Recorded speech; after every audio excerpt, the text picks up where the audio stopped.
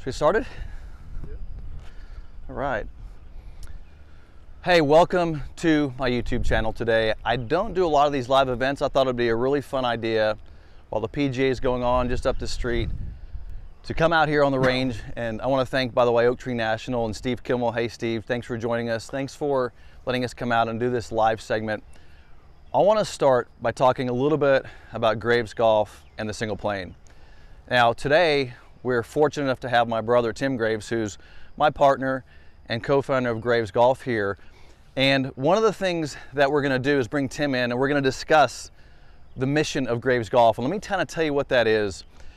Over the last 22 years, we started this 22 years ago, which is kind of hard to believe sometimes, Graves Golf. And Graves Golf is based on simplifying the game of golf. In other words, we believe the game is way too complicated.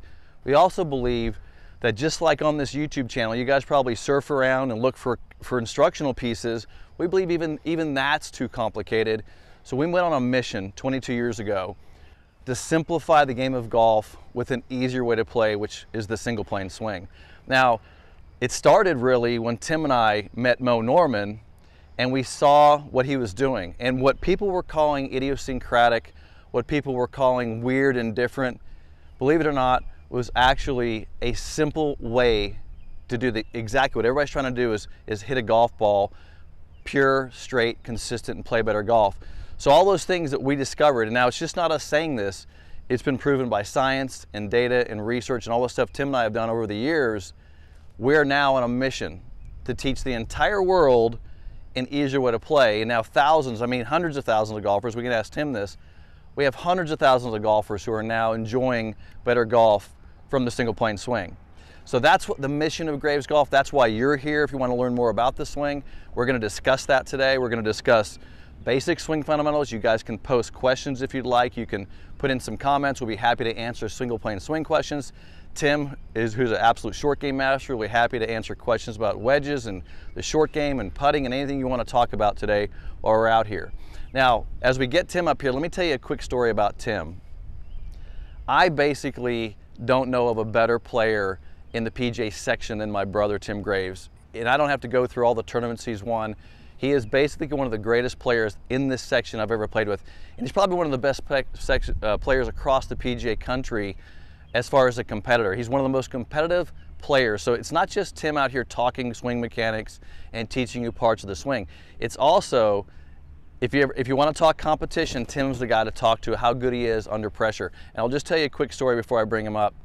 We were playing a tournament together, and luckily I play a lot of golf with my brother, and we're usually in competition. And I mean, you know, we're a really good team together. And I'll just tell you how good he is in competition, because if you have questions today, please ask those. We were playing a shot here at one of the most difficult golf courses in the country, and it was right here on 18. And this is my brother's mentality. Usually we're coming in with a couple holes left. It's tight. We either are one shot behind or we have to make a birdie coming in. And I've done this numerous times with Tim where we have to make a birdie. And I've never seen this before. The whole location was tucked back left on the 18th hole, which is a very difficult location. It's behind a pot bunker. There's no room to miss it left. There's a tree. You actually have to carry a tree on the left side of the green to get it back to the hole location. And there's Tim there with a 7-iron in his hand into the wind. And I'm like, look, let's hit it to the middle of the green, but we have to make birdie, right? And Tim, I don't know how he did it. He fires this shot just right of the flag with this tiny bit of draw, carries the bunker and rolls to about 8 feet. Now, I can tell you right now, there is not a player in this world that could hit a better shot than that, how impossible the shot was, and he makes birdie. That's the type of competitor my brother is. So I love hanging out with him. I love talking. I definitely love playing competitive golf with him. He's the best partner to have, and I'm glad to have him here today. So Tim, come on in here. Let's start talking about single plane swing. But I want to post a question to you. Well, thanks for the introduction, by the way. Yeah. Yeah. That's true. the kind part of the brother talking, right? Yeah. Well, I can talk about other stuff too. But you know, most of the people that watch the YouTube channel, you know, I talk to a lot of them because they ask questions and stuff. A lot of them are on the fence. They don't really understand it.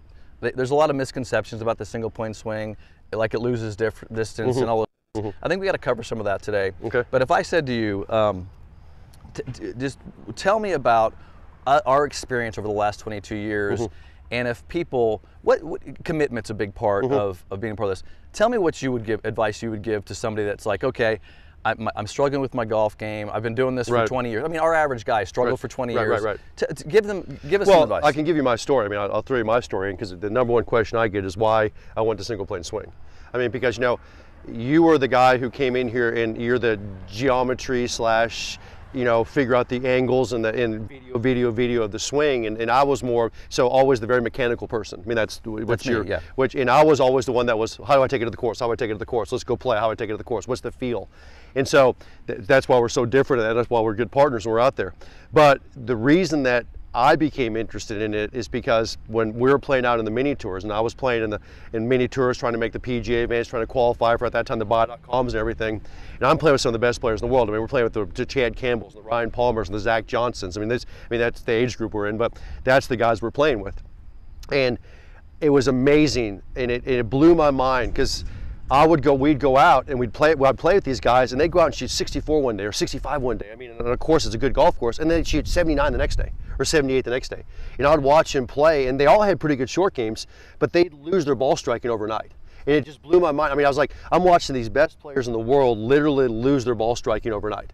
And I'm like, there's no way you can sit there and be consistent and compete with that out there. Not like I wanted to. And so when I came to you, remember, in 95, 96, 97, I was a top 25 amateur in the world. I mean, I was ranked. I mean, you know, because I played a lot of amateur events. Right. It's not because I was a great player. It's because I played a lot of amateur events. I had the ability to do that. And the only guys that were beating me were the Tiger Woods, the Tim Harrises, things like that, the guys that played full time, the guys that were amateurs full time. Well, then all of a sudden, you show me Mo, we meet Mo, I'm watching Mo, and this guy hit it perfect all the time. Well, let me say something about that real fast.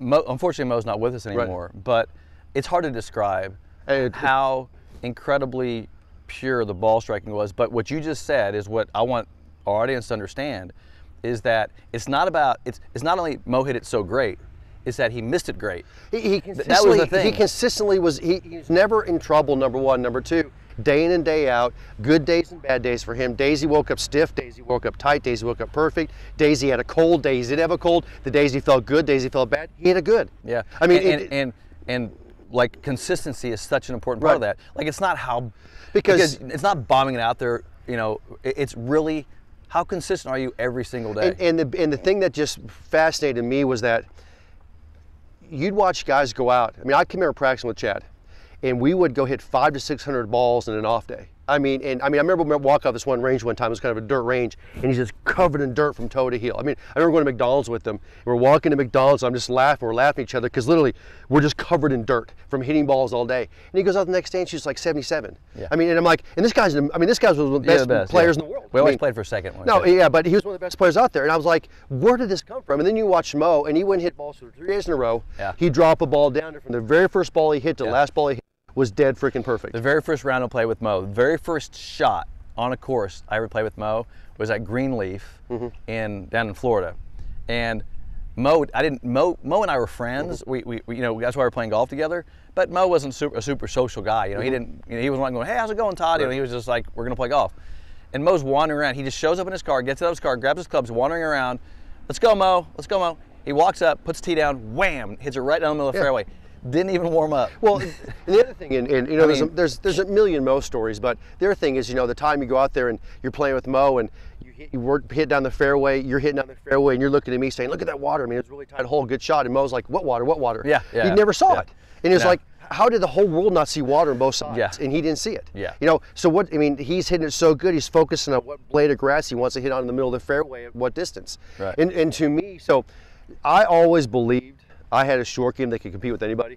I felt when I never sat in the first tee saying I have the best long game or I'm the best ball striker. But anytime I step in the first tee, I say I do have the best short game out here today. Meaning you can have it blowing 40, you can have it 100 degrees, you can have it raining. I want those conditions. You know why? Because that's who's going to win the game, the best short game. Right. I mean, I'm just watching the thing in the PGA Championship last night, and they're showing all the shots around the greens. Oh. And you know why? Because for these next 2 days, it's going to be 90 some degrees. It's going to be blowing out of the south 20 miles an hour, and they're going to go play. And Saturday, it's supposed to go 30 out of the north, and it's supposed to go 60 degrees out.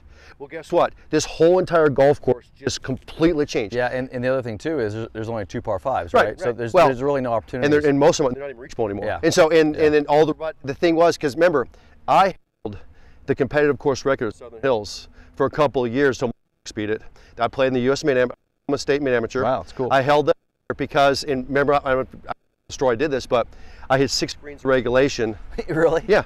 Shot 6 under par, chipped 3 times. Wow. So that's good stuff. But that's the Oklahoma State Mid Amateur Championship. Okay, shot 4. Now the course has been redone. It's all changed now. Different things. But the point is that it's a 100% short game course. Wow. And if you don't have that short game, a decent long game, you're not going to survive. Yeah, no. So I think that's a good point.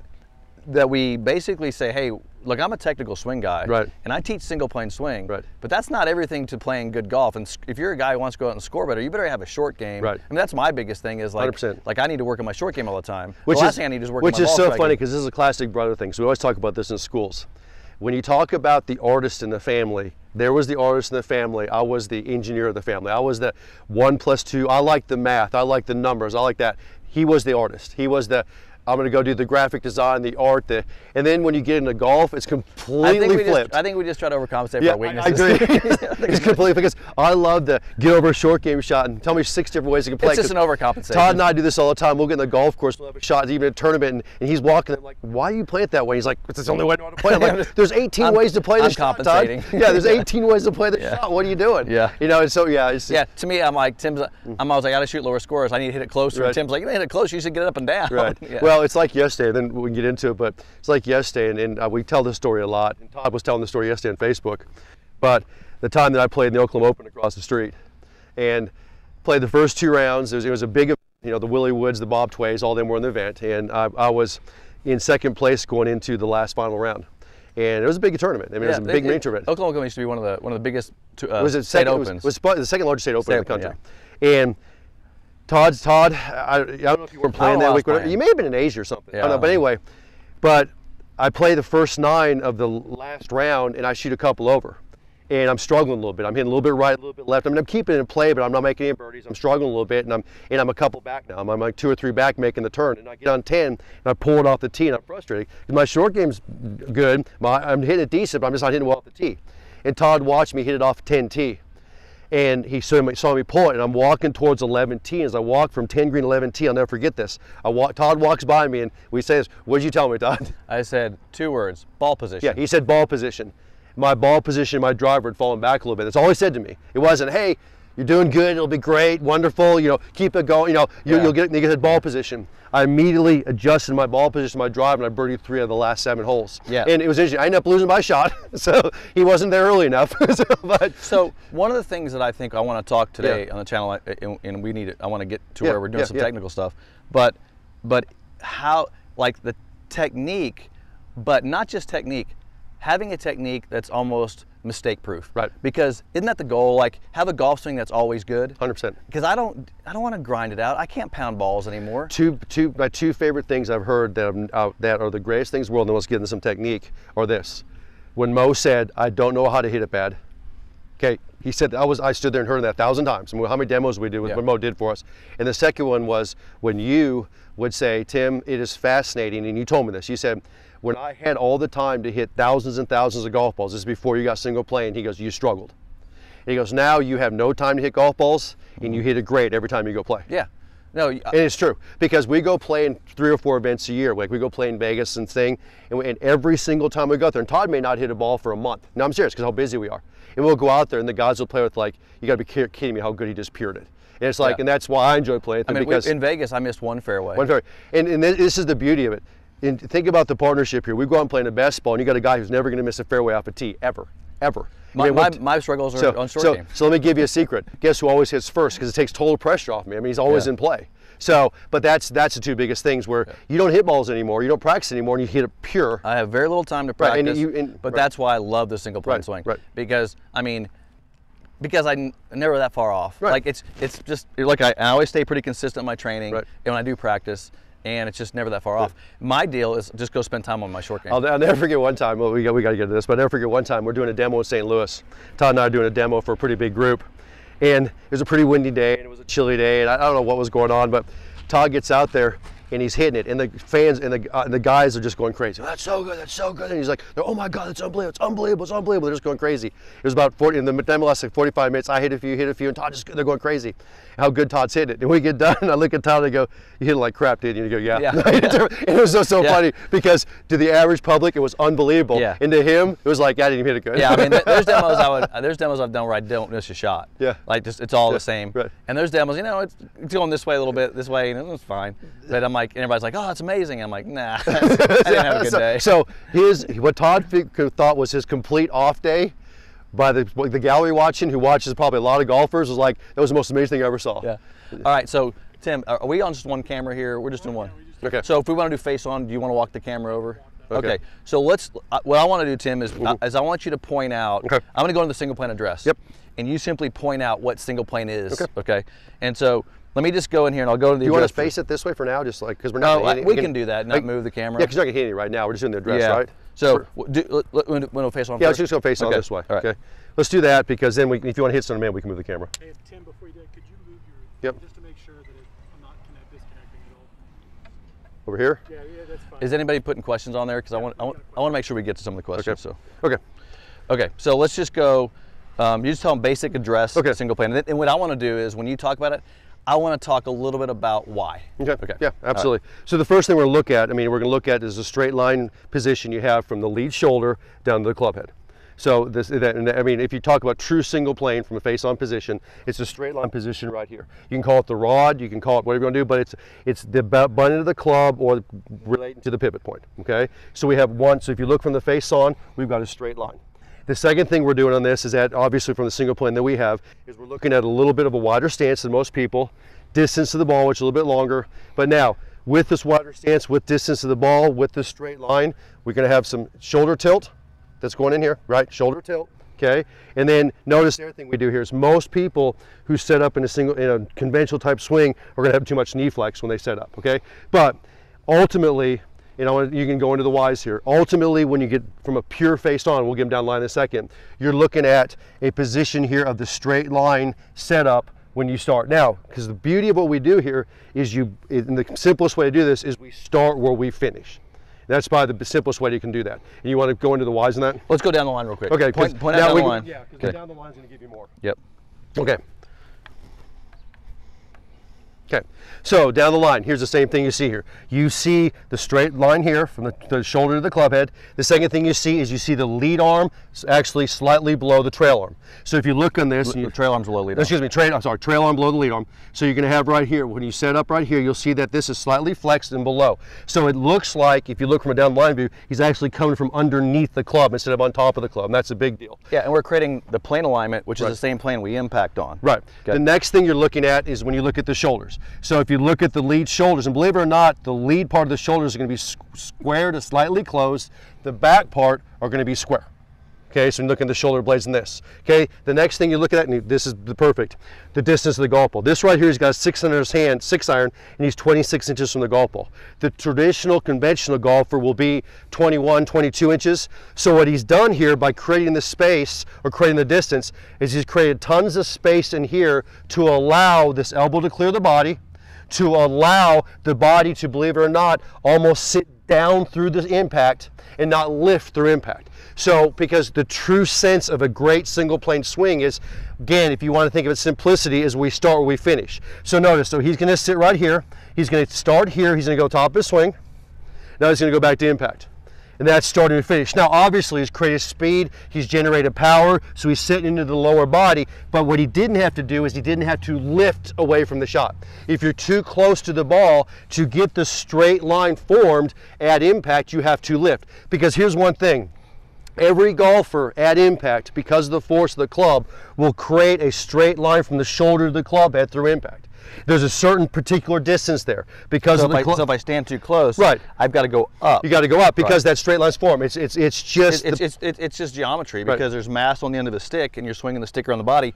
So it's going to try to line up with your arms. Right. So if you start low and it tries to line up, you got to have space. I don't have space. I got to make space. He's going to lift.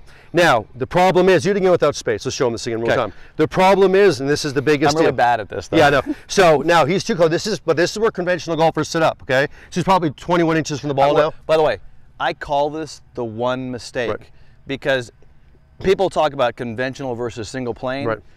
All conventional golf is really the same if you don't have space, because your arms hang below the shoulders, which is what's taught. It's pretty much a tenet of instruction. 100%. And that's the problem. It starts right there because I don't have enough space. So right now he takes the club back. Okay, well, however I do that. Okay. Now go to impact. He's going to create a straight line because of the force.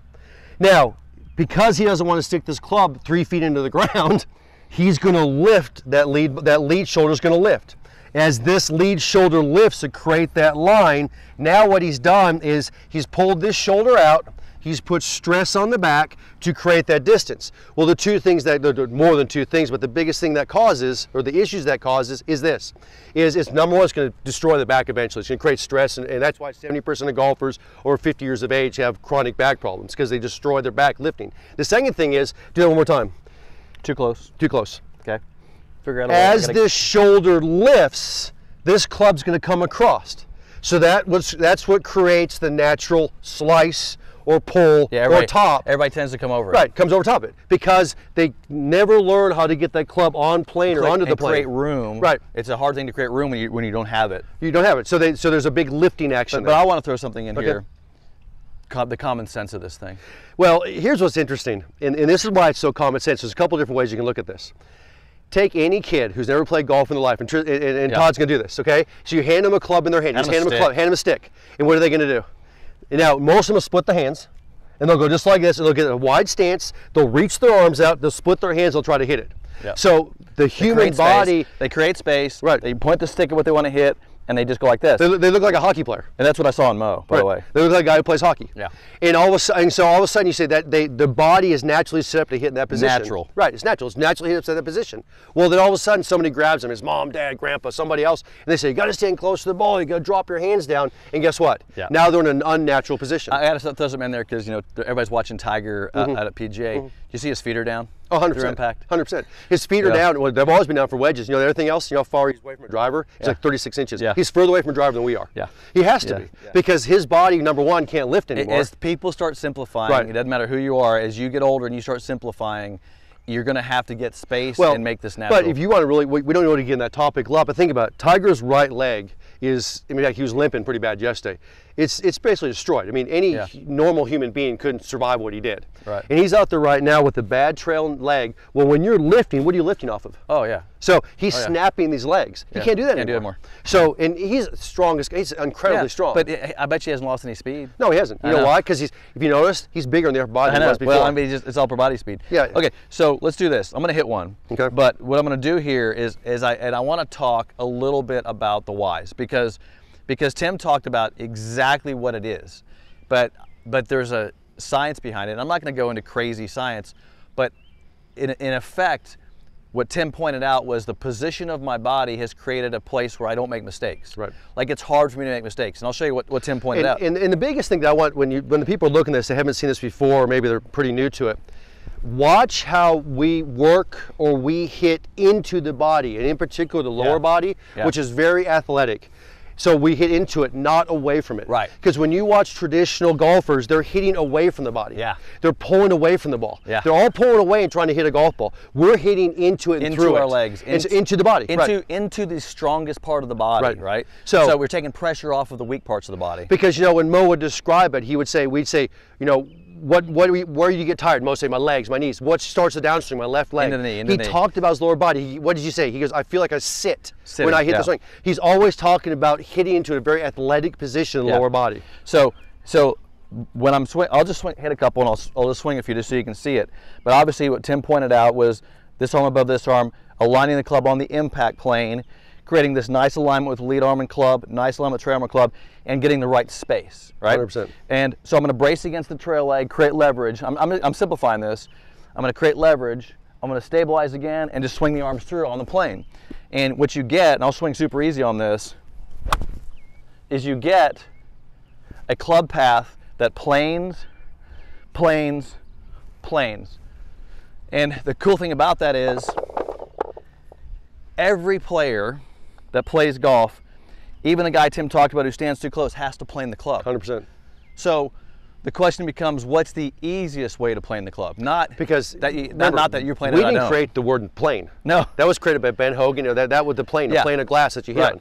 The problem is that traditional conventional golfers single plane, one plane, single plane. Here's the deal: traditional golfers may have 2, 3. Who knows how many planes they have? At least 2.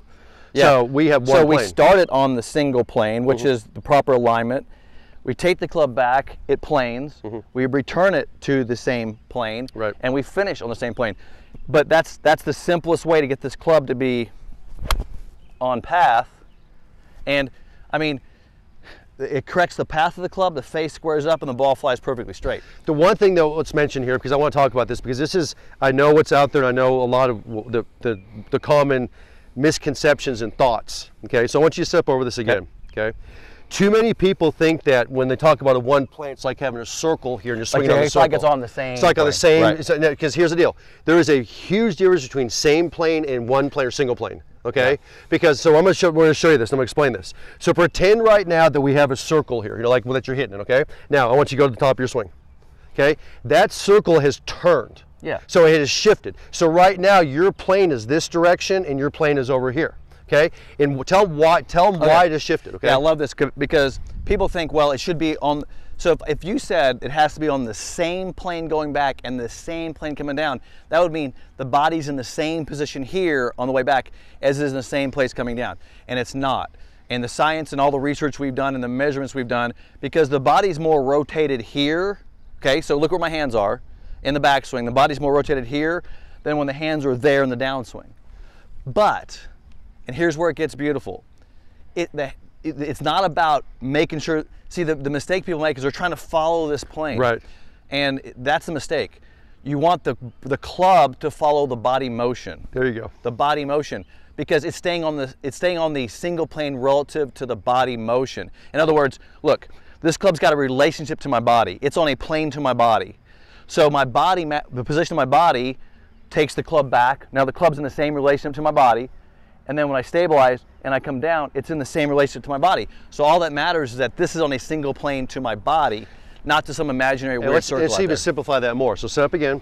Let's talk about shoulder plane, because this is what most people can see. Well, I've measured all this. Yeah. Okay. And even when we get very specific, but so. Well, people see, again, before Tim does this, my torso's open, my shoulders are closed. I use these little things called closed because I don't call them closed. Right. I just say this arm's above this arm. Right. That's why. Right. I hate that term closed. I know you do. Okay. So now, here's the shoulders right here. Now the club right now is square to those shoulders. Am I correct? Yeah. Okay. And the club face is square to those shoulders. Correct. Square the target. Yeah. Square the target. Square the target and the shoulders. Now go to the top of the swing. Okay.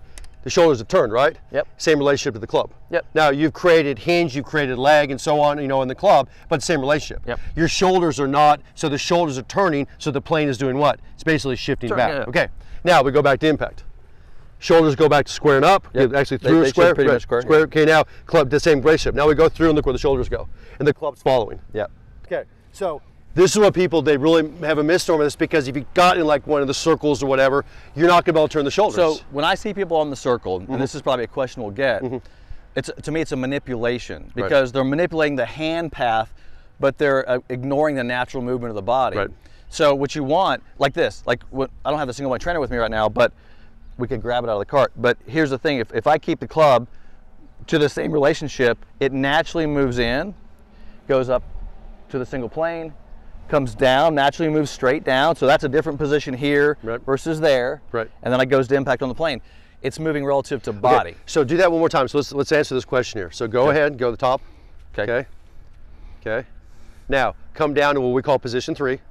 Why is that in a different position? What's the reason that gets? Well, there's a lot of reasons, because the body's in a different position. There's no hinge in the hands. Right. This arm is not folded. There's no hinge in the hands. Well, it's because his arm isn't folded. Okay. What does the hinge do in the hands? Well, it produces leverage. Okay, when leverage produces what? Speed. Right. So there's basically this extensional way where it's this relationship maintains. Right. I leverage the club, and then now I got leverage, I bring the leverage down. Okay. And so that is a different position than that. Okay. And that's why you're seeing a different movement of that's why the hands cannot follow the same path. Right, but that is speed production. Yeah, that's speed. That's speed. Because a lot of people ask this. I mean, because you watch the guys that come in here, it almost looks like they have broken wrists when they're swinging. Oh yeah, that's lack of speed production. Well, and that's just because you're not moving this. This is your speed producer. This right arm is a big speed producer, and you can't keep it like this. You have to. If I'm going to skip a rock or throw a ball, I've got to get this wrist hinged, and I got the arm fold. That's where my speed production, a lot of it's coming from. So I got to get this in a leverage position. 100%. But the goal of the backswing is to leverage a club. That's a good point. What is the purpose of a backswing? 100%. That's why. It's to get a club in the position to produce speed. Right. That's the whole purpose. Otherwise, I wouldn't take it. I'd just go like this. Well, if I could hit remember, baseball players create a ton of speed, and they start the back. They don't go here because the ball's coming at them. Yeah, they start here and they create leverage. They're playing just higher, but they're creating actually as much speed as the golfers are creating. It's just what? It's higher playing. Right. But they're starting. So now, there's been professionals that tried to get the club start here, but here's the problem. And we can answer this question straight out. The reason why I was unsuccessful without having a backswing is because, believe it or not, you start the downswing before you complete the backswing, which creates what? Yeah, it was lag. Right. So you have to have sequence. Right. And it's hard to produce sequence when you're static. 100%. So you have to create some sequence in the swing. Yeah. Sequence is an important part of timing and 100%. everything. So okay, Tim. So let's do this. Let me hit one again. Okay. And then when I do this, I want to talk through what I call range of motion stuff. Okay. So this is again a little bit technical, and they can see some of this on my channel as well. But I'm going to hit this ball, and I'm going to tell you what. There's a couple things I'm doing with my body that make it mistake proof. Okay. So let me just go ahead and hit one. And this one I'll come off my right foot. Okay. But keep in mind, my trail foot is on the ground through impact. Right. I come up afterwards. So one of the things that people always say, well, your foot's on the ground, you're going to lose speed. We get that a lot. I want to address that. And here's the thing, when my foot's on the ground, as Tim knows, and Tim's foot's on the ground, our weight is not back there. Right. Our weight is right here. Into the lead knee. So we have moved, and I don't like even the word weight shift because I call it stabilization. I've stabilized this lead leg. I rotate as hard as I can 100%. Around my pelvis. So I'm getting a full pelvis rotation. See that? Matter of fact, I've measured this. I got 35 at impact, well 30 at impact, and then it goes all the way to 60 in my finish, and then I stand up. So I'm getting a full range. All good players have around 30 to 40 degrees of pelvis rotation impact. But what they're doing, like you said before, is they're jamming their leg up, compressing their back, going down. So I'm doing the same exact rotation with my foot down, but I don't need to lift the foot because why? I got space. You got space. I got space. So I can go down, like you said before, and not lift up. So I'm saving my back and not losing speed. So you're hitting the lower body because the biggest thing, and Mo always talked about in real simplistic terms because obviously he didn't film a swing a lot. He didn't see a swing a lot, so he's describing the feelings. And Mo would always say the two things that he'd say about that is I feel like I'm sitting in my downswing, and he'd always say what starts the downswing. He'd say my left knee. My left knee. He'd always, every time we did a demo, people say, Mo, what starts your downswing? It's a common question. He'd always say, my left knee. But I want to go into science now. So the question becomes, how do you go into your left knee, right? Because it's not a left knee move. That's a left knee move. It's a pelvis movement. It's a push from inside this leg. It pushes me into that knee. So so the backswing, again. Backswing is huge. Backswing becomes really important because I've got to be braced against the inside of this leg to get into that knee, to push into that so I can stay there. Because one of the most common mistakes we see, and do that again, face on, one of the most common mistakes we see is when our students take it to the backswing, go to the backswing, and they straighten this leg out. So they straighten that out because they can't push, and then they get the weight, and it's not in the ball of their foot anymore. They can't push. Instead of pushing, they fall back. Yeah, so watch. Instead of being a push like that, it becomes a lift like that because they're locked out. So they lift, and even though it looks like the pelvis goes forward, that's going up, I'm going back. And then they go, oh, I can't seem to get to the ball. Yeah. And that's where you get the guys that I never make a divot, I don't hit it anywhere, I lose control, how come I can't? And that's where you start getting the people saying, I don't hit this methodology anywhere because they're not hitting into the lower body. Because here's what's interesting, when we describe your position at impact, we're saying both knees are flexed towards that lead toe. Yep. Both knees. Yeah. So because what we come up here and do that real quick. Face them. Okay. Actually, down the line. Okay. Do you need this club or that club? No, I'm good. I'm good on this. So it's a little shorter. It's good. Okay. So when Tim does that, so stabilization, that's why we want the foot turned out. He's rotating his pelvis. This knee is coming in, but it's not out. Right. So it's going in towards that lead toe. Yep. Because the biggest thing we see is they make the mistake of doing this. Or the lead. Or the lead this. Yep. Okay. But when I want to impact and through position 4, both knees are going to that lead toe. And when I do that, that's where I feel like I'm driving off the side of the ball of that trail foot. Yep. This knee going towards that lead toe is that drive. Yeah. And you know, there's a very famous picture where he's through impact and this leaned over. Oh, I love that. It's the famous pictures ever, and he's hitting a driver. I love that. Okay. So he's literally, the weight transfer is going to the foot. The heel's down. It's Heel's not down. flat on the ground, it's down. Yeah. The foot's not lifted up, but that's how much force is through the shot. Yeah. Didn't Mo, we described one time, he used to wear the insides of his sock. So watch this. Watch what I can do with Tim. So let me see your club for a second. Pretend, put your hands out like you're going to hit a club ball. Okay. So why do we want the foot down? Why do we want the knee flex? You know, I've been through this before, but you haven't seen me do this. What I'm going to do with Tim is like pretend you're at impact, okay? And go into the knee.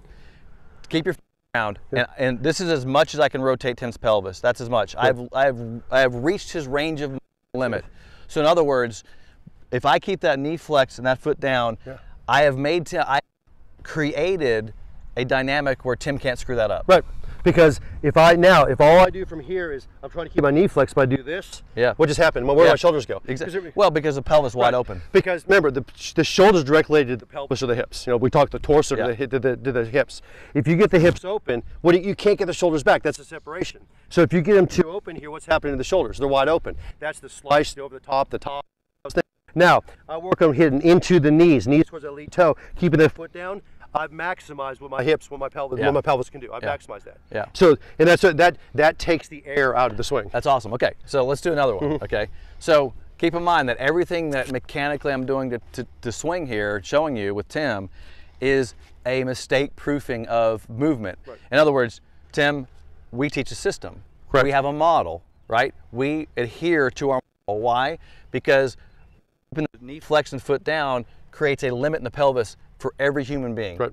Everybody gets that thing, and no one gets 100%. I was going to tell you, I had a, you know, Rita, Pepe's wife. So Rita, one time we're having dinner, and Rita goes, Todd, she goes, I can move my pelvis more than any human being alive. Because I'm a flexible woman, and I can move my pelvis. I'm like, Rita, and we're sitting here at a really nice Italian restaurant, and I go, Rita, stand up. I go, Rita, stand up. And she says, watch. She goes, I can turn my pelvis. And she goes, look. And I go, stop. I go, Rita, turn your foot, put your knee just like that, keep it there. Keep that foot down and turn your pelvis, side bend. Right. Turn your pelvis, she goes. She's like, that's all she can do. I was like, Rita? She goes, okay. but it's a human limit, right? Okay, the next human limit I want to put you in is I'm going to side bend. Right. Okay, so face this time, face them this time. Side bend is this part. Now, how do I want side bend in the body? Well, first of all, that's where you are at impact. Show them impact real quick. Just go to impact. Boom, okay? You can see at impact his shoulder he's rotated the shoulders more open. The tilt of his body has lifted the shoulder. Watch this. Okay, so if I lift my shoulder, okay, do this, Tim. So I'm going to lift your shoulder, go to tilt, lift your shoulder, I'm going to rotate it this way. I'm going to hold this here, I'm going to rotate that way. Rotate as much as you can that way. Can't, that's it. Okay. So I'm going to try really hard. Now I'll even turn Tim's shoulder a little bit. So look at his hands exactly. That's as far as Tim can turn his hand. So if I had a glove right now, the club's still facing the target. That is your club face. Yeah. So because I lifted the shoulder and isolated the arm, that's as far as Tim can rotate his arm. So with the shoulder, with the arm lifted in a single plane, and we've isolated now the lower body, so the shoulders can't get open. That's all I got. How do you screw that up? Can't. But it's due to side bend. Right. This shoulder coming up and then turning so it's open, so it hits that position. Because can you only, because just imagine this. So do that. So we'll get to that position again. I'm stuck there. I can't. I'm a wall. I'm going to try not to go any further. Okay, now all I've got to do to mess that up is do this. Yeah. See now what did the shoulder do? The shoulder goes back. It's dead. He's shut up. Now do it again with the knee and shoulder. Okay. So I call this the wall. You can't go any further. I call this the wall. You're hitting this into the wall and that into the wall. Right. Can't go. You literally can't go any further. Now, just boom. And you want to know the ultimate? What this ultimately creates is me playing tournaments with him, and the guys every single time go, I've never seen anybody hit a driver better. I've read articles about that. It's like, I mean, we're under pressure, we're playing in courses that are in phenomenal courses, like, it's ridiculous how he hits his driver. I mean, he never misses a fairway. And I'm like, yeah, because he's hitting that position, and these guys are getting nervous, and they're spraying to the right, and they're hooking to the left, and they're hitting a quick hook off the tee, just like all the pros do. Yeah, because I really, honestly, like with your short game, with my driving, I honestly, when I line a ball on the fairway, I just slam the club into the wall. Right. That's all I do. Well, it's funny I just because aim it and I slam the club into the wall. He'll take the driver, and he does this early in the round. He'll do it later, and he'll do the practice swing. He'll set up. You'll take a practice swing. You just go like this, and you just go back to impact. And you hit the wall. And that's his pre-shot. I rehearse the wall. Right. I rehearse the wall. Then I go up there and I just hit. Right. Matter of fact, I think golf swing's a really bad term for what we're doing here. I think it is too. I think because we're not swinging a club. What we're doing is we're taking a tool, which is basically a club. We're leveraging it. Creating speed. We're creating speed, and we're slamming into a wall, and we're just slowing it down. Right. But that limitation, everybody forms in their mind, the limitation is reduction of speed. It's not. It's actually, believe it or not, if you hit in the lower body, you can create more speed, because I can show you 30 sports that create maximum speed, from hockey to baseball and everything else. Show them where speed is produced in the swing anyway. With the arms right here. It's from basically this. 75% of speed is created from here to there. Here. Right. It's creating, unhinging right here. Yeah. That's where the speed's it's not good. length of swing. No. Look at Tony Finau. Yeah. It's not Look length at John Rahm. Look at John Rahm. It's not length of swing. It's the ability to set your body and work the range of motion from there. Because here's what's interesting is you get all these traditional conventional golfers. You guys are watching the PGA this weekend. You watch it. And they're working this through impact, which is a 100% timing issue. And then they get nervous. So they'll get a little quick. Ooh. They'll get a little bit of poor ball position. We always talk about alignment, ball position, tempo. So they get fast, they get just a little bit off in the ball position. They're coming down that stretch, and all of a sudden they get quick here, and they either snap hook it or dead block it. And so, yeah, it's like... And so basically, by limiting range of motion, you can eliminate one side of the course. 100%. So, but let's do this. We got questions, right? I know we're kind of waiting on a few people. So let's answer a few of those. Okay, when you guys were talking about sitting, did Mo dip in his swing? What does dip mean?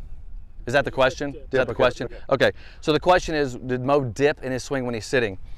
Technically, I don't know what dip means. I mean, but let me just go what he's doing. The dip, the only things that you could potentially, if you say dip, would be the shoulder and the hip. So what I don't ever want to see in a good swing is, so when I'm at the top of the swing, you see I'm bent forward, so that's what we call, our tilt, obviously. But you don't want the tilt to go closer to the ball, right? So you don't want to, that's losing space. Now what you see with Mo, because he went into his knee, his head goes down, but it goes down in the direction of the spine. So it goes down, and I'll exaggerate this, it goes down this way, not that way. So that's because his pelvis is going down 3 inches. See that? So that downward move of the pelvis brings the head down. The pelvis is going down 3 inches because it's hitting the lead knee, which is setting him down, which creates the divot in the irons and everything. Yeah. And then, but it's not a dip down, that. It's a technical movement that happens because he's going into his knees. Now keep in mind, it's not this. It's a forward movement into the knee as he's turning. So I don't want to get into the lateral. Well, it's interesting though. Give him a face on view here real quick. Okay. And I want to envision this at home or when they're watching this. As our coaches, and we do this very typically, Todd will set up, and envision right now if I circled Todd's head, so I just put a circle around his head, and he goes to impact, that his head will go down and back slightly when you look at that race in that circle. And then what's really important, it comes out of the circle. It comes out of the circle. It has to get it out of the circle. The head still thing is BS. Right. I don't like it. But the head goes down and back because it's following his spine through impact. It's going down and back, so the spine's going forward, down and back. And now as he releases, his spine comes up. But here's the thing. It's a natural movement of the head based on body position. I don't want to get into, okay, make sure your head's here, head there. Don't worry about your head. I never one thing think about my head. I'm more concerned about arms and shoulder movement. Right. And that dictates where my head goes. So I don't get into the whole head. But there are a lot of people that when they say they dip, that's what they're watching with their head, because they'll watch their head dip down. I just think you got to be careful what you're seeing. Right. Okay. All right. Club head alignment. So as you set the ball back, does it become slightly open or should it be squared? Yeah. Club head alignment. So the question is that when you set the club behind the ball, so we said it, and Todd talked about why we do that, is the club face square? It's a great question because it's one of the most common questions we get. Is the club square, or what people think it should be is it should be naturally slightly a little bit open. And Todd's going to describe why the club should be square. So it should be square. Right. And matter of fact, I asked Mo this question because I was curious too of, okay, you set the club back there, because it's not this. You're not putting the club back from a rotation. You're putting the club back from you're taking the rod and you're just tilting it back. So it's square. It should not be done through a rotation. So in other words, I'm tilting my body and setting the club down. That should be square. Right. And so you don't want to have it open like this. An open would be, okay, I'm going to put it back here like this and have it open. Nope, you're just tilted, keeping this. And the tilt of the body, we talk about in our instruction, how important the tilt of the body is to get the club where we want it. So now, So why, so let's just go to the next question then. Why do you put the club behind the ball then? So why, so because that is a very unique thing. It's like when people see us, one of the first things they see and they pick up on, why did Mo put the club behind the ball? Now I know you know why he said he did. Go ahead. Okay, so Mo I eliminate part of my backswing, already into my turn. It eliminates a foot of the swing, all those things, which is all true. It basically is scientifically the easiest place to start a club because of club to body relationship. In other words, when I start the club here, it automatically goes back, right? It goes back into my motion. If I started here, my hands get behind the ball, it goes outside, right. Especially if you start getting the longer clubs. Right. So it basically makes the pivot point relationship work the club perfectly inward, which is the plane, the single plane, onto the single plane, back down and in. So it's actually scientifically, it's basically the same thing as me attaching the club to my body here, and look what it does, it's behind the ball, right? And I just turn it away. So it's the perfect relationship of a club to body. Now, let's clarify it, because what you're seeing here is the club is beneath my nose, right? Right. Okay, but if I was hitting a driver and my stance is wider, see, now it looks like the club's 8 inches behind the ball. It's still below your nose. It's still below my nose. Right. So you're seeing a difference in space between club and ball based on the club I'm hitting. If I was hitting a wedge, it's right up against it. I'm not changing anything of club to body. So here's basically the length of a wedge. Here's the length of a wedge, right, like this. So it's the same exact thing, you know, wedge, 6-iron, driver, but I don't feel different holding the club. Right. The ball, the stance is narrow and the ball's, you know, in a different spot relative to the club head. Same address, all clubs, same address. Comment that was interesting. Easton's out playing 9 holes right now, listening to you guys in his ear pods, and realized he was lifting his shoulder, stopped doing it, hit the next shot from 136 yards pure dead straight, pulled out for eagle. There you go. Wow, that's amazing. Actually, that's awesome. Who was that? Easton Sherwood. Maybe some guys in the PGA this weekend should listen to us. But yeah. Can you imagine a guy out there at the PGA going, God, I gotta get. I didn't get the earbuds in. Yeah, but I got my driver better. I actually tell you, I think it's illegal to wear earbuds in the USGA event. Yeah, I don't think so. Well, you would know. Tiger's 1 under right now. Rory's 4 under. There you go. Okay. Oh my gosh. So we had a couple of questions about the setup using wedges, but I think you kind of just answered that. Right. Distance from the ball, all that kind of changes right there. We had some questions about, it seems like when I peer the ball, it seems to go straight, but then starts to fade off right. Is that something with side spin? Is there any good drills to kind of fix something? Yeah, I'll give you, we'll talk about that in a second, but here's what I want to do. One thing I want to clarify for all of you that aren't involved in our Single Plane Academy, that are on the YouTube channel, we're a coaching company. Yeah. And our goal is to help, like I said earlier, our mission is to help everybody learn the single plane swing and become better golfers, have more fun and shoot lower scores, and all the things that the single plane can do for you. The best way we can do that is to coach you. And I know it's good to ask questions on here, and I love to answer the questions, and I'll do my best, but then nothing's better than us seeing your swing on a video so we can actually give you the exact thing you need to do. So whenever we answer questions about the swing, Tim and I have been doing this for 20-something years. Yeah. We've done these webinars, I don't know, 5,000 of these webinars. Well, think about it. We've combined this thing for 50 years combined, over 50 years combined, and we do at least 2 to 3 a month. We've done thousands of these webinars, and I always feel like I'm guessing a little bit every time we get to this. Well, because here's what happens. When we don't get a video, we're giving your best guesstimate. You know, what happens the most. But here's the problem. It's amazing how many times we'll get some guy, this happens all the time. We'll have a gentleman or a lady who they're very religious about sending questions in our webinars, and we'll do it again and again, a lot of times the same question. And then we'll finally see him in person for the first time and go, okay, that wasn't it. Well, here's the answer to your question. Right. Are you matching the model? Right. Okay. So, and the reason I'm saying it that way is because what we do is we compare you to our model, and we can easily, in 2 seconds, deduce exactly what the problem is. Is it an address and grip problem? Is it a backswing problem? Is it a rotation of the hands problem? Whatever. We'll figure it out. Our coaches, right now, you could be actually talking to our coach, figuring out your swing. But that's what we do. And so you said, okay, my face is open here to the right. Now I would have to say to you, I have to find where in the model that you're not matching it. So my guess is in the grip. 100%. Okay. So my guess is that you have the hand in, maybe the lead hand is in too weak of a position, which maybe you're out of tilt. And then when you get to, so first thing I would do, which is what we always do, we teach in the order of the model, address and grip. And I say it that way. You can look at our instruction and know why I say it that way. Fix your body position, do what Tim did, fix your hand position. Right. Now, once your grip is good, and your body position is good, now we can see where in the swing that face is Right. maybe getting open, and probably will fix it. So I would say it's a grip issue. Because here's what it comes down to. And when we do our schools, in one of our last schools we had an instructor who's worked with us for quite a few years. He's been teaching golf for 100, but he's been teaching single plane now for quite a few years with us. He always talks about how he fought it when he was younger. Now he's in 70s, he's never hit it better. And I had him get up in front of the room, and he gives us a little advice in the first day. And he said, get your grip, get your address, or he said, set up perfect, you're gonna be fine.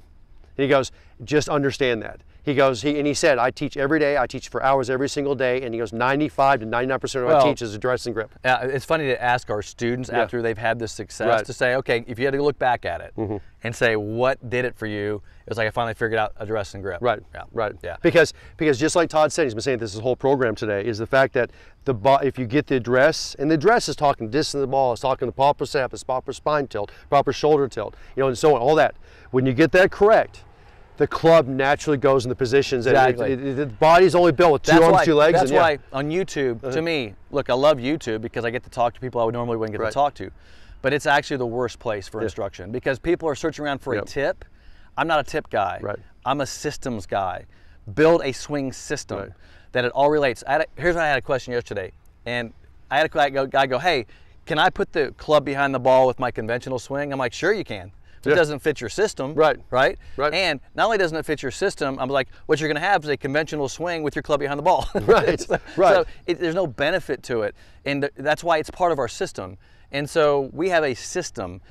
The great thing about that is it makes it very easy to speed up your learning process. And the other thing about it is it makes it so easy to get clubs that fit the system. It makes it so easy to get practice that works for the system. It makes it so easy to make drills that work for the system. We're working towards one model, one model, one model. So every drill we've created, every club that's fit for you, everything we do is all working for you and to get into our system towards a perfect single plane swing. And by the way, the model is the answer because you're either matching it or you aren't. So you're having an issue, let's go find that one thing that you're not doing in the model and it fixes it. And I'll give you the perfect example of this, and then we can go to the next question. But you know, we're out here at Oak Tree National, and there's a lot of really good players out here. I mean, there's 18 touring professionals out here. In fact, 6 of them are playing the PGA today. Okay, they play out here, they practice out here every day when they're in town. Okay, and it's very interesting because I talk to them, and we talked to Taylor Gooch, we talked to Victor Hovland, we talked to Matthew Wolf, we talked to them. Okay, and we talked to them about them working with their coaches.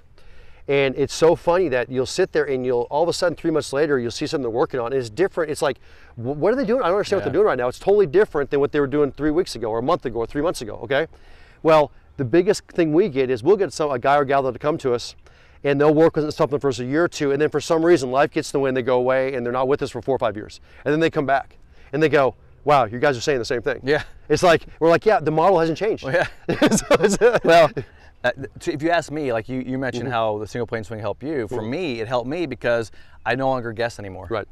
I literally don't guess at anything anymore. Well, I simply match the model. If people want a testament to this, and here's your testament.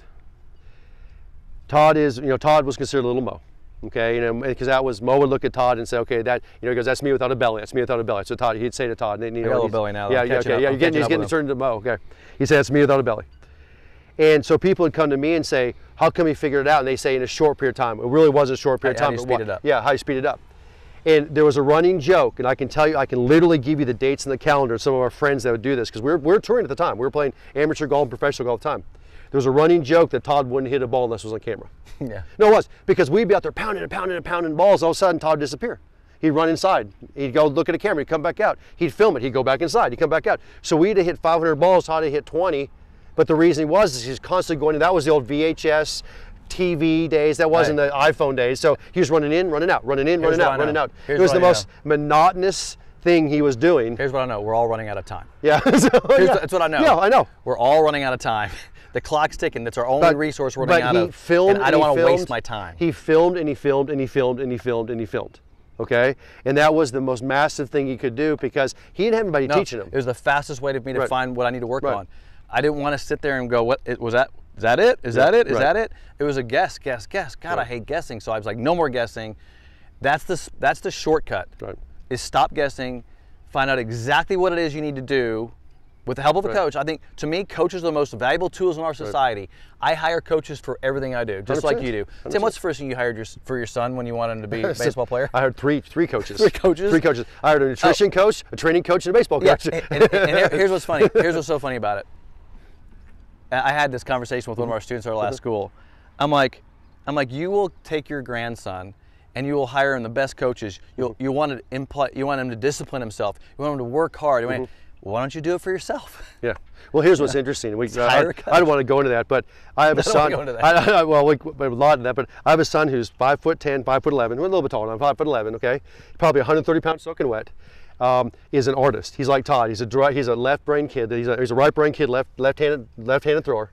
He was not going to be a college athlete, okay? But what I did is I went and found the absolute 100% best baseball coach who taught playing and mechanics, which was Tom House in California. And guess where we went? Yeah. And we went and found this guy who taught what?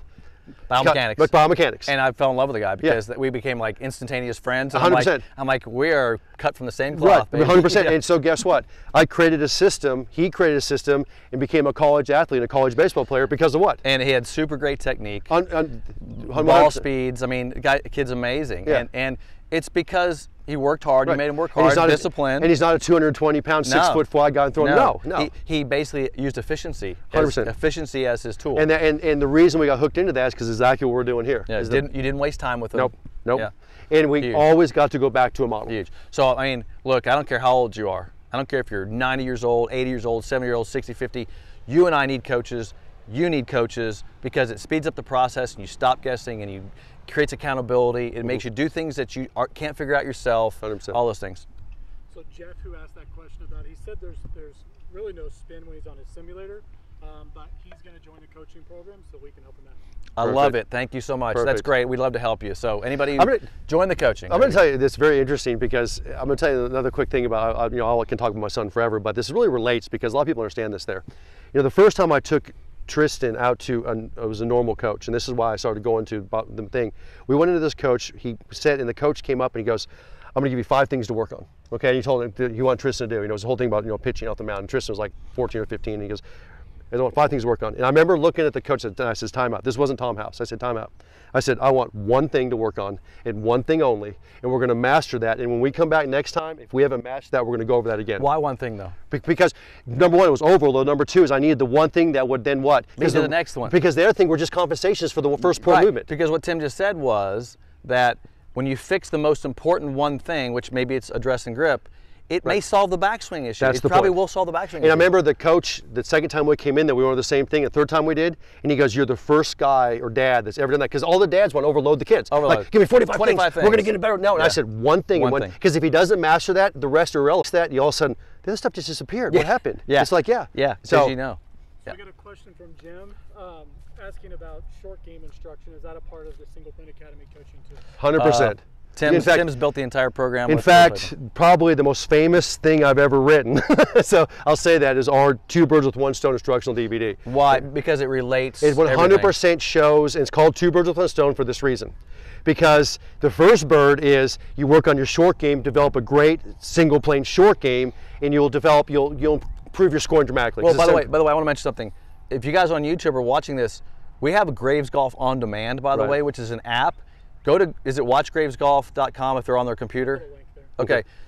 It's all right there. We have an app where you can, like, the guy on the course probably watched some of our stuff on the course. Yeah. So anyway, all your stuff is on there. So the first bird of the 2 Birds with 1 Stone is you work on your short game, you improve your scoring. But here's the most important part, is it's how it's directly related to the full swing. And I'm going to show you an example of this. Okay. Because I'm going to get out here and I'm just going to hit a chip. Okay? So I'm going to sit up over here. I'm going to sit up, my lower body slightly open, my upper body square. I'm going to hit a chip and I'm going to hold the position. Odds and clever point something out, okay? I hit it, I hit a chip, I hold the position. Now, describe the knees, Todd. Knees are flexed. Towards what?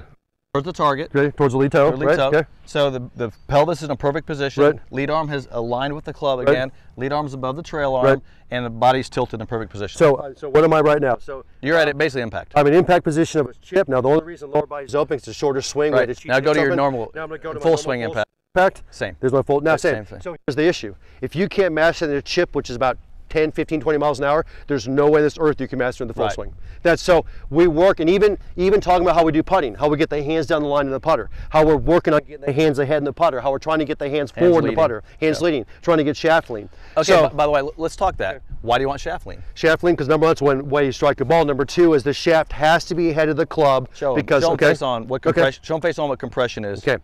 So every shot you hit in golf, every single shot you hit, when you make impact, there's shaft lean. And look, So- the hands have to lead Right. to get compression. Now a driver's on a tee, hands are still leading, you just hit it off the tee, Right. but the hands still lead, so compression. So you always have shaft lean. Now grab my putter in my bag real quick. Grab that one putter. I'll show you the number one error golfers make. Because you guys want to fix them at home. Here's my ultimate free tip of the day. Okay, they set up over a putter, they get over top of a putter, and they putt, and they do this. and well, look, close the face, They same close as the a face, golf swing. and they lose shaft lean. Hands not towards the Right, target. and guess what happens? No alignment. Face is closed. Well, number one, if you put that in a driver, that's a slice. Number two, or it's a pull, but they lose shaft lean. Well, here's the problem. If you're losing shaft lean with even a putter, your body is sensed that. It's understanding that. It's understanding the hands getting behind the ball. You lose shaft lean with everything in the club. This is why, and it blows our students' mind. I will get a student out. I've never seen him before in my life. I'll get him in a school, and the first thing you do is we go putt. And I'll sit here, and they'll do this with the putter. And I'll sit there and say, you don't make a divot with your irons, you pull your hybrids, you top your hybrids, you pull your driver, or I'll tell them you've lost this distance, I'll tell them everything they've done. And they look at me like, what are you, magicians that smoke in mirrors? I'm like, no, I saw it because of the motion of the putter compared to everything else. Well, it's so amazing. It's a true story. We can see in a putting stroke their golf swing. 100%. Yeah. And that's where we did the two birds with one stone. Right. Because that showed how it was all related. So now you train your way up. So, and the other thing is, so as you work on your putting, you're fixing your driver. As you work on your putting, you're fixing every club in your bag. As you work on your chip and your pitching, you're fixing every club in the bag. All related. Yeah, it's all related. It's the training. And here's what's interesting. It's amazing how many guys that study martial arts will watch Two Birds with One Stone and go, that's how I learn martial arts. That's how you learn any technical activity with your body. And here's the thing about it, and you get this as well as I do, and I've done it the last 3 lessons I've given. I will stop somebody. I'm like, look, all I want you to do is hit short chip shots and hold your hands down the line. 100%. They'll hit like 3 balls and go, okay, I got them. No. No. Can we do 1,000 of those? Because that's a fundamental movement to 100%. this compression. And then we'll add some speed to it, because all you want to do is add some speed to it. But that's fundamental movement that has to be trained. I'll tell you the second thing, and then we'll go to the next question, but we do short game schools. And we do schools that are directly, 2-day schools directly related to short game. So I do putting, chipping, pitching, we do some bunker work, but all it is for 2 solid our days. most popular school. Which one of our most popular schools, but it's very interesting because it never fails. The longest club we hit is a pitch shot, like a 100, 120 wedge shot. So you are hitting a full wedge, but that's it, okay? Everything down from a full wedge down, and we work on it for 2 days. It's an amazing school. 2 things we get from that school. Number one is they call us a week later and say it's the greatest square ever shot in my life, okay? But here's the second one. They'll call us a week later and go, I'm hitting my driver the best I've ever hit it. Or they'll call us and say, I'm actually making a divot with my irons. And I'm like, yeah, because we went in and we showed you how to create angle with the hands. We showed you how to create angle to the ball. We showed you how to create shaft length with a short club, and they worked on it for a lot, and all of a sudden, they're hitting it better. Compression. Yeah. And by the way, compression is speed, because now you're getting the energy out of the ball, so compression is speed. Next question. 2 questions. Okay. When I'm in between clubs and I feel like I need to hit a 3/4 shot with a longer club, I feel like I come out of the swing and fade it to the right and short, not fully committed. Any answer? Choke down. Yeah. Period. Easy. Think logic. Logic on this is everybody's trying to like figure out the speed of the swing by reducing body movement, and then that's why you come out of the shot. Everybody does that. Even Tim and I do that if we try to do that. So the key is what you're really trying to do in that scenario is you're in between clubs. So I'll give you an example. Like if I hit a 7-iron 165. So if I'm 160, right, and I can't get my 8-iron 160, I will just take my hands and move them down about 1.5 inches on my 7-iron, and now that ball will go about 160. So what I've effectively done is I've shortened the lever of the club. I make the same aggressive hard swing. I'm not changing my sequencing. Ball goes shorter. Choke down. Which is Tim's getting into single length clubs. Well, no, I know you're gonna get in there. No, this we're gonna get into. In our short game school, we have a whole session of wedge starting. And so most people that go out with wedges have like a pitching wedge, a gap, a sand, and a lob, and there'll be 10, 12 yards between them. And they'll say, so I hit my pitching wedge, 100 yards, I'm just throwing this out, and my gap wedge 90, what do I do at 95? We talk about how you choke down to create that gap in the middle. And then what ends up happening is they learn wedge charting, and they learn how to do everything, and then even below the lob wedge, they learn how to do all that, and they realize, I can put that into my 7-iron. I can put that into my 8-iron. Yeah. And that's what that's how I play golf. That's how you play golf. So here's the thing. I'm not a fan of single length clubs. I don't want to get into all that. Let's not get into all that. But I'm not a fan because I move my hands up and down my golf clubs continually through a round because I'm never on my number. Because there's a natural distance for a shorter club because of the amount of leverage you can create. And if you have single lane clubs, you're creating too much distance. That's why when you talk to somebody like Bryson, they hit their wedges way too long, okay? And they create an amount of too much stress in their body. And everybody thinks his injury from Bryson was swinging too hard. It wasn't from swinging too hard, it was from wedges that were too steep into the grass. And just he's had bad wrists because of the wedges so steep in the grass. Divots. Yeah. So I don't want, they can, if they want to know about clubs, we can do that later. Contact us. Tim's got a whole single plane fitting regimen. I love you guys. We'll put it in a description. Yeah. You can go get single plane fit. It's a free fitting to make sure your club is fit your single plane. We're just not a huge fan of single plane clubs. But that is a good point though. Guys, if you want to get fit for the methodology we're doing, the single plane methodology, we have a free putter fitting and a full swing fitting. And you guys, it's for free. I probably do 20 or 30 of these a night at least. Please do it. You know what I'm saying? Because we'd be happy to help you. Fitting's a big deal. It's a big deal. Yep. How can one swing model fit multiple body types? Can you talk about that for a second? Well, body type, people have different bellies. Matter of fact, if you got a gut, like, you know, I'm growing one on purpose, but if you got a gut or whatever, this is actually a better swing 100%. For you. Because I actually did this, remember that webinar I did where I put a big pillow here? Look guys, this gives you space. So look, it's not about fitting one body type. The industry has said, oh, everybody's got different body types. Here's the fact of the matter. You have range of motion based on joints. You have range of motion based on pelvis position. And I can put your body, no matter what size you are, into the same range of motion issues. Now, I will say this, injuries are a problem. Like if you have an injured shoulder and you got a broken arm and your arm is bent and you can't straighten it, that is a physical limitation that has changed your body structure. Right. So those are things you have to coach. Our coaches help you through that a lot of times. Well, the two things that we'll do, number one, our coach will help you through individually, but you're still going to get a single plane. But number two is we make it do a club adjustment for those different body types. So, I want to say this though. You can talk body types all you want. Like you can literally talk every different type of body, big, small, tall, long, short arms, whatever, okay? Tell this golf club that. Right. It has to be on plane. I don't care what body type you are, this has to be on plane. So if you're a big guy, you got to take that club and you got to move your body in a way that puts it on plane. If you're a little guy that's skinny, you got to put the club on plane. So you've got to get the club on plane. You got to, and by the way, I recommend finding the single plane swing because it's the easiest way to do that. And your body's no different than mine. Maybe you're bigger or smaller or whatever, but you still get a club on plane. The reason that we tend to, and our company has for years and years and years, attract the guy or the gal that's a little bit older, or the guy that's a little bit bigger belly, or whatever you want to call it, or has arthritis or starts getting out of shape, loses flexibility, is because when we stand away from the ball further, we can clear the arms with what they will say is less movement, because they can't pull away from it anymore. But here's what's interesting, is over the years since we started this company 20 some years ago, they started to realize that same motion creates the most speed and the most efficiency of speed. That's why you see that motion in the long drive champions. That's why you see that motion like the Bryson DeChambeau and these guys, because they realize that the effectiveness, and you can also create the most speed that way. Because it doesn't matter what sport or what physical activity you're doing, you've still got to be able to clear the arms across the body to create the speed. If you got a belly that gets in the way, you got to get the club back to impact plane. Right. This club's designed on a plane. Right. You've got to get it back to its plane. That's the way it's designed. You don't have a choice. And you can't hit this club like this. Let me give you a little secret. It's really obvious. You guys can see it all day. Take videos of the young guys that played on tour. I'm talking like the Miguel Jimenez's. I'm talking about you know where I'm going with this. Wayne Grady. The Wayne Grady. All these guys. Take the young ones when they were skinny, and they were standing really close to the ball, and they try to lift out of it. Steve Elkington. Steve Elkington is a perfect example. And they jump out of it. Now, they start getting this belly, they start getting fat, the Ernie L's, they start getting bigger. I mean, we just all you do and get bigger.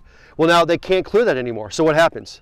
They start getting away from the golf ball. And the only guys on the senior tour stand close are the Jim Furyk's of the world who somehow maintain skinny, who somehow maintain, well, there's so few of them. Every single one, if you compare the video, has gotten further away from the ball, they've gotten wider, they've gotten closer single plane. But I want to mention something, because this is, and we may have to cut this video up into two to three different videos. I don't like the term method for our swing. Yeah, I don't. And here's why. Method implies that there's variables, like, oh, we can put the arm in this much rotation, this much. Right. We teach a swing, the single plane swing, which is not a method, it's a ideal body position, range of motion thing. So in other words, if I did what you did, Tim, and you guys can do this, experiment with yourself, lift your shoulder up, turn your arm this way, hold your arm, and turn your arm that way. You can't go further than that. I promise you can't. Not unless you have some surgery that's allowed you to. Right. But here's the thing, that's not a method, That's the natural movement of range of motion. So in other words, your body's going to do this. Why not put it in its limit? And that creates the swing. The swing isn't something you're trying to find, right? It's your body going into the right positions. Right. Does that make sense? No, yeah, and those positions then we put into a model, and then we say, how close can you match this model? Exactly, the model. So match the model Right. and hit the positions, and that's the easy way to do this. And that's the ultimate reason why people love our methodology so much, is because we're giving them a model they're trying to match. And the closer they get to the model, the better they are. Yeah, I mean, I don't want to go too crazy on that question, but the other thing would be like, hey, should there be a tall skinny swing and a short fat swing, No, and a medium skinny swing and an ultra fat swing? No, I mean, the club has a design, it fits you, and you need to get the club back to the impact point. Well, that's what you got to do. here's a perfect example. Let's throw it to the other extreme, then we have another question. Okay, let's do the extreme. Let's pretend you were a traditional conventional golfer and I had you 20 inches from the ball, and all of a sudden you walked into the academy and I had a belly in front of me that was this huge, and I could not get my elbow there. What would you tell me? away. You'd have to, so now you just changed the way you taught me. Because you're teaching everybody else to get to this distance of the ball, but you're now saying get away from the ball. Oh, you can't get to it. Go away. Yeah, you're saying so now you just changed. Well, that's what I'm saying is. And so let's say no, I'm asking this question. So let's say then I went and lost 100 pounds. I was going to say the same thing. And I went and lost 100 pounds, and I came back. You say get close. Yeah, no, that's what I'm saying. It makes no sense. Doesn't make any sense. sense. No sense. Yeah. So yeah, because I mean that. So common sense. I like common sense stuff. Let's talk about how to get a free coaching call. Oh, free. Yeah, that'd be cool. Okay, yeah. okay. So basically, what we have is the quiz, right, which is the rate your improvement. There's a link that we're going to give you. And by the way, look, you can email me at toddg@gravesgolf.com if you can't figure this stuff out. But we have a rate your improvement quiz. What this thing is you go through this process, and we're going to see where you are on our scale and rate you on how close you are to developing your single plane swing. But better yet, we're going to connect you with a coach, and that coach. I love coaches, and he is going to be your personal coach. He's going to help you then start building a plan to get this stuff really fast. So that's the whole purpose of the race. Here's what it comes down to.